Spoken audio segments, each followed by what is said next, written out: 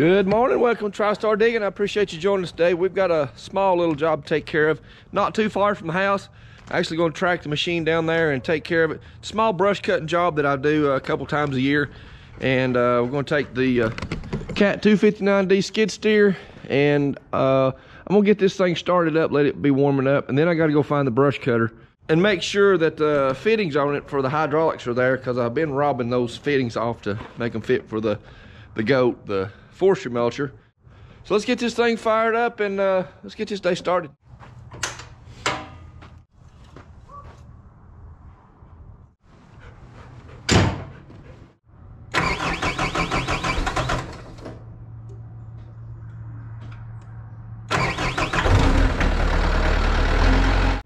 It's been raining here for days and days and days. Gosh, can't get any work done.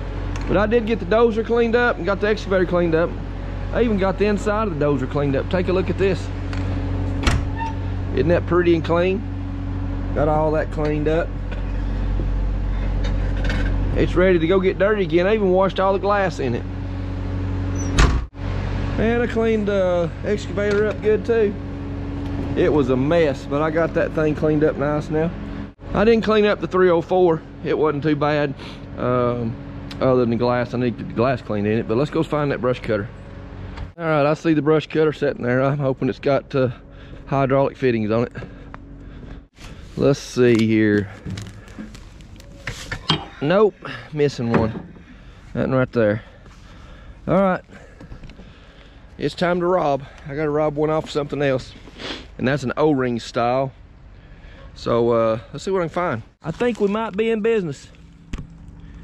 That one right there is a female fitting what we need, and that appears to be a O-ring style. As long as the thread size is the same, we'll be in good shape right there.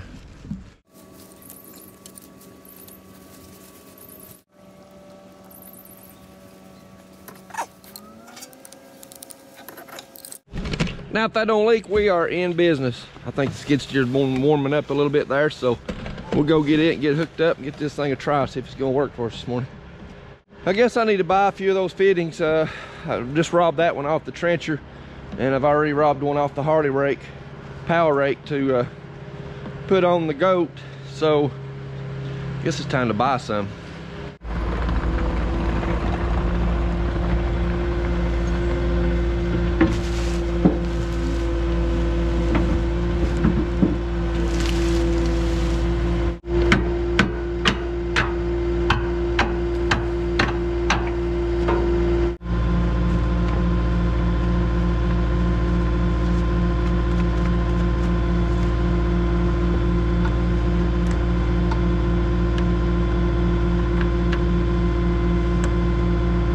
Got that hooked up. We'll see if it's going to spin around good. But while I'm thinking about it, I've got to do some undercarriage work on this Cat skid steer. Just want to ask you folks where the best place is to get undercarriage parts for, say, the skid steer. I've heard of different ones that YouTubers have talked about. Friday Parts, I think, is one of them. I think Dirt Boss talks about that one. Truck and Track, and it seems like there's another one or two that I've heard of. And I'll check with Cat too as well and see what their price is. Basically what I'm needing is the 4 bottom rollers, or these right here. So there's 4 of these bottom rollers, 1, 2, 3, 4, and then this back sprocket, which is completely wore out. You can tell the gap distance there. That's actually supposed to be about right here, but that's how much is worn off of that. So I need a back sprocket, the 4 rollers on the bottom, this front idler, and then I need the back idler as well, and then tracks, obviously. So I just did a quick parts lookup last night on catparts.com, I think is the name of that one. I was looking around $8,000–9,000 for all those parts. So it pays to shop around for that. But the thing about it is, I want to buy some good quality parts. I don't want to buy cheap knockoff stuff. It's just going to cause problems. So good quality parts is what I'm looking for. That machine's got 3,000 hours on it. This is the first time I've done any kind of undercarriage work other than replacing tracks. So I feel like I've got good use out of the undercarriage, and all of it's not worn out. The back sprocket's definitely worn out. The front idler on the other side is roaring. You might even hear that today. The bearings are completely shot in that. so it's roaring at me. And but while I'm in there, I'm just gonna replace everything. 3,000 hours on it. If I get another 3,000 hours on new stuff, so I'll be good. Let's see if this thing's gonna spin up, and let's go get some work done.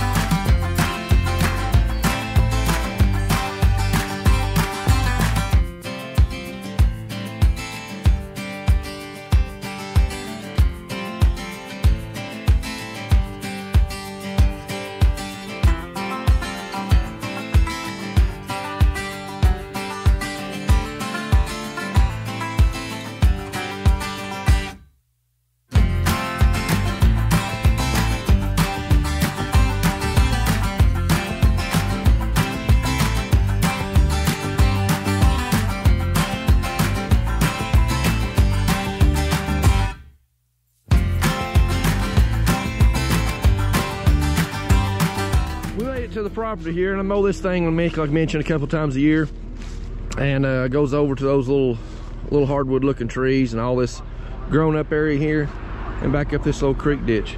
This is where my mom lives, and this kind of gets growed up, and she likes this kept neat and clean, and so we'll work on that. She also told me about a bucket of oil that was down here in the field. I guess this rolled off the back of somebody's truck. Let's take a look at that.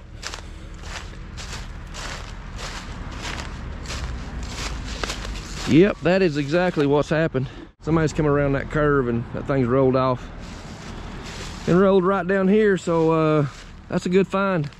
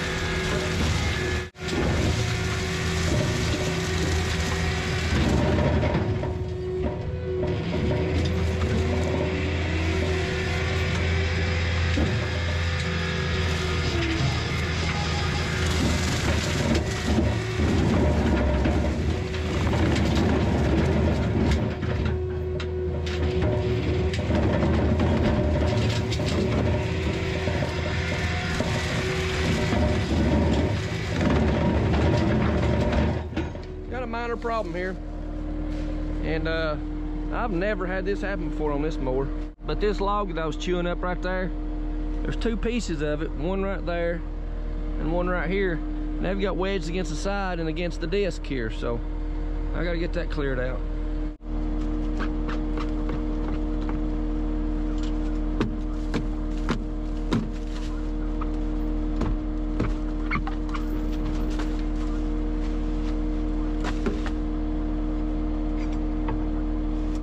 Got it. Let's get back to work.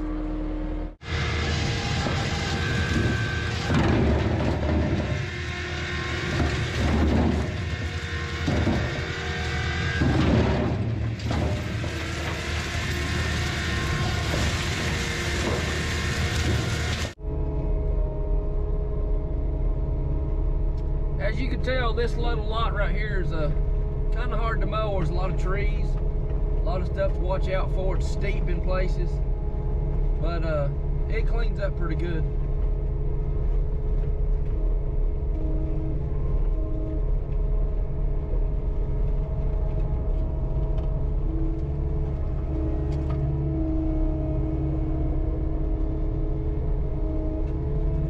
And got a creek going through the middle of it, so that's even more interesting.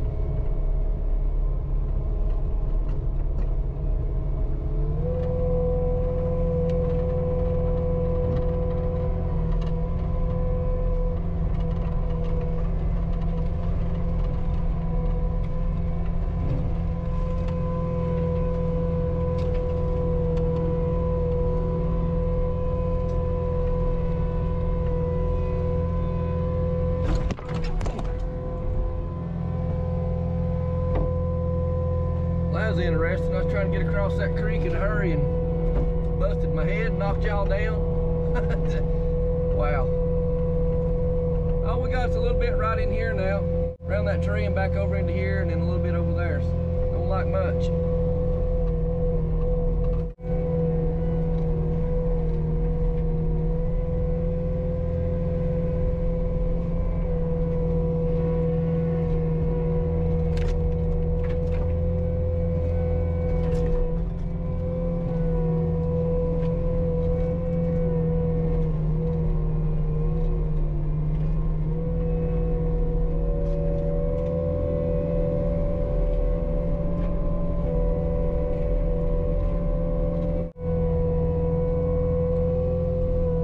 Turning in a steep place there a second ago and I heard them tracks popping, so I'm not far away from needing those parts I mentioned earlier. And somewhere right in here there's a water meter. I don't remember where it's at. I probably better get out and find that.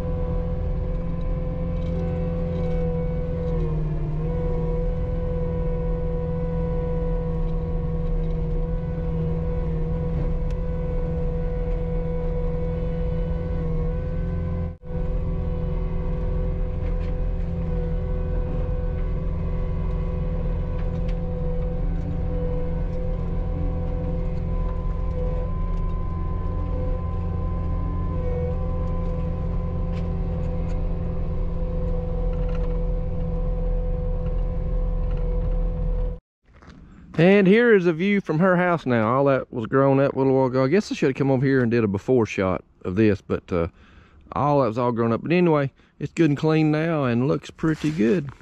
Let's take her a look around now and see if I missed anything. This is where I started a while ago, going down through here.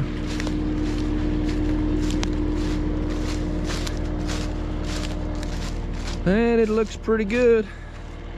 I used to mow this with a tractor and a bush hog. Gosh, I've been mowing it since I was probably 10 years old, I guess.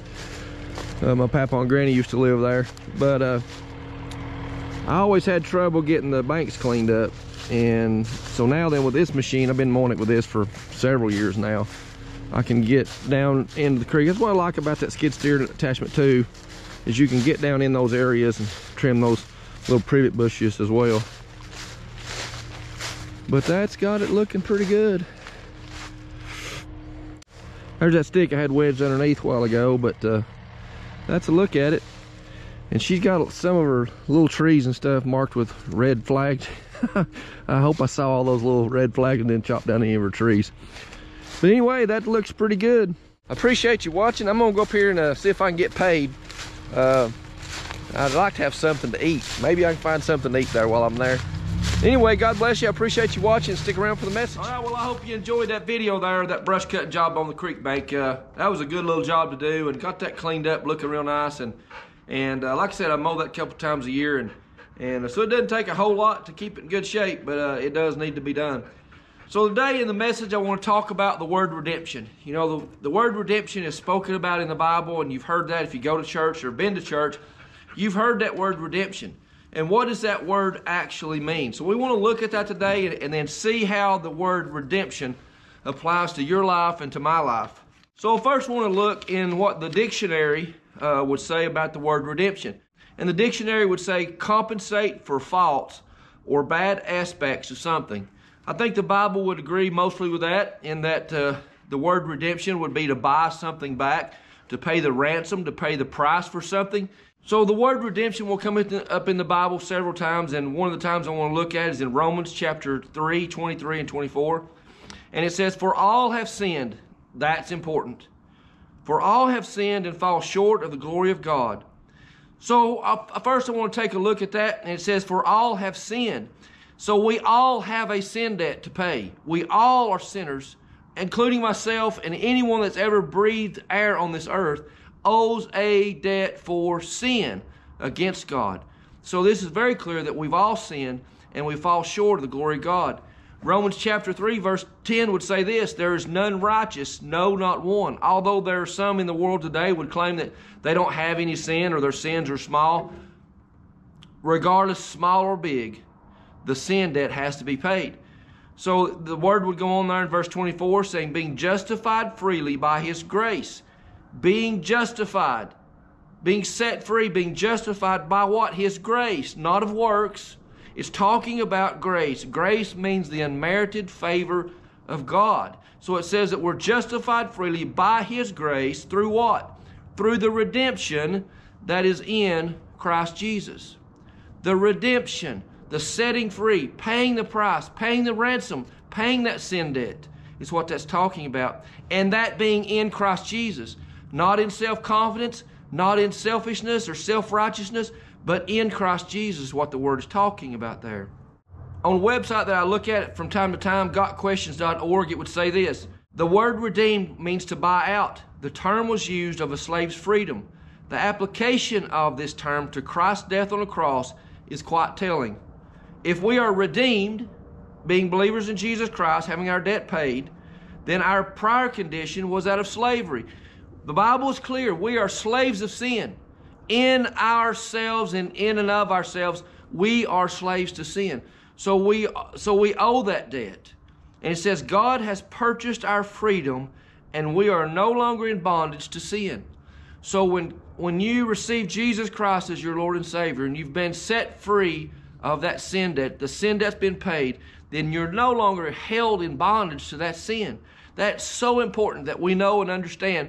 There's a lot of people in this world, they don't want to go to church, they don't want to have religion because they're having fun and they're enjoying their life, they're enjoying themselves. Listen, when you realize who Jesus Christ truly is, all that stuff, well, you'll forget about that stuff. That stuff will have no longer a hold on you. Yes, there's cravings, desires in my life for sin and things in my life that draw me to them. And yes, sometimes I fall to them, but the bondage of that is not there. God has given me the freedom to walk away from those things.